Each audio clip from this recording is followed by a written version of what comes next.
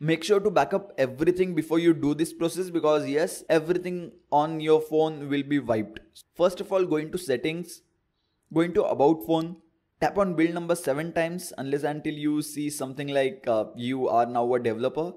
Then go back, go into developer options, enable OEM unlocking, enable advanced reboot, and enable USB debugging. Once you do that, hold the power button, select reboot, select bootloader, and click on the bootloader logo once again so that the device will boot into the bootloader mode, or also known as fast boot mode. Now connect the USB cable to the device, and the rest of the work is on PC. So as you can see, there are some files which I have downloaded. All of these files which we are going to use in this video will be linked in the description box below, so do not worry about that. Extract the ADB folder and copy the recovery zip file, super SU zip file, and the magisk zip file in that ADB folder. Follow the same steps as I'm doing on the screen right now. Now open up the ADB folder, click anywhere in the empty space in that particular folder. Now hold shift button on your keyboard and press right click at the same time on the mouse.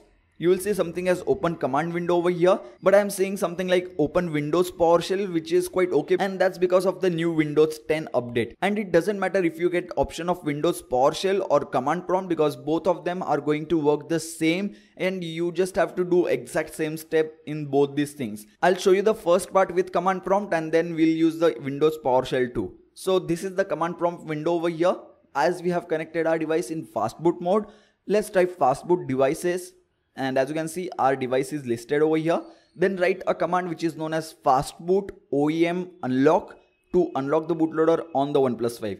Just hit enter and it will be completed within a second. Now look at your device, press the volume up or down button to select yes or to highlight the yes option. And once you are on the yes option, press the power button. It will wipe the data on the device and the bootloader of your device will be unlocked. And obviously the device is going to reboot into the system, but do not set up anything because we still need to do a lot of things. So switch off your device once you boot into the system.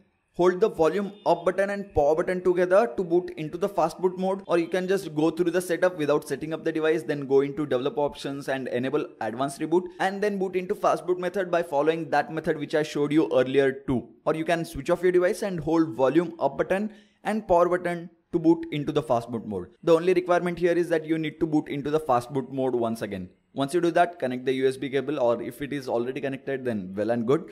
Now I'm going to show you rest of the commands on the Windows PowerShell, but if you have Windows command prompt on your PC, then it is going to work the exact same way. Like you have to write the exact same commands. Do not worry if it's Windows PowerShell or command prompt. Just follow the exact same step. As we have connected our device once again, let's type the same command which is fastboot devices, and it shows our device over here. Now we need to flash the TWRP recovery file, and for that the command is fastboot flash recovery space recovery's name, and I'm going to copy TWRP recovery's name over here, and after that name write .img. So basically our command is fastboot flash recovery space recovery name.img. That's it. Hit enter, TWRP recovery will be flashed on your device. Now we need to boot into the recovery mode. So press volume up or down buttons on your phone. You will see recovery mode over here.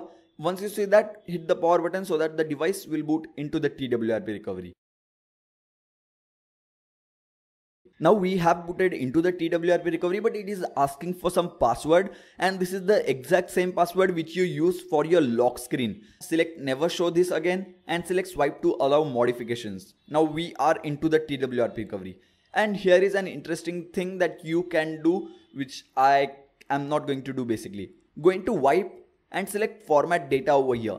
If you do not want your device to stay encrypted, then just format data and it will be good to go. I personally prefer to format data, but this is my friend's device who wants to keep the device encrypted, so because of which I'm not going to do that. Once you format data or not format data, it's totally fine if you do not do it. Now copy the magisk zip file from your PC to the internal storage of the OnePlus 5. Once you do that, go back, go into install, scroll down, select the magisk zip file and select swipe to confirm flash. And the magisk zip file will be flashed. And why am I using magisk zip file instead of super SU zip file?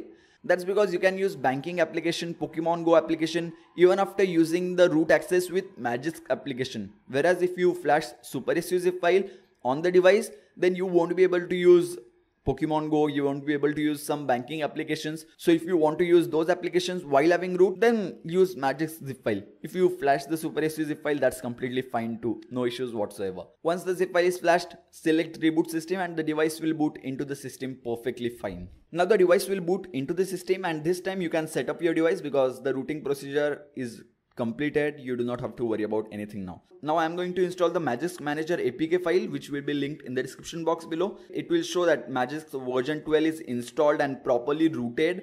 And if I click on the safety net check, it was not passed, but root access is surely present. And in order to bypass the safety net check, go into the options and go into settings, select Magisk core only mode and select the Magisk hide option over here, and you will have to reboot your device. So reboot your device, and once the device is done rebooting, because I am going to fast forward this part, go into Magisk application once again and check for safety net, and it will be passed. Now I just want to show you guys that yes, the root access is present. For that I'm going to open up the root checker application, click on verify root over here, and it will say congratulations, root access is properly installed on the device. Device is OnePlus 5, Android version 7.1.1. So yes, we have successfully unlocked bootloader on the OnePlus 5.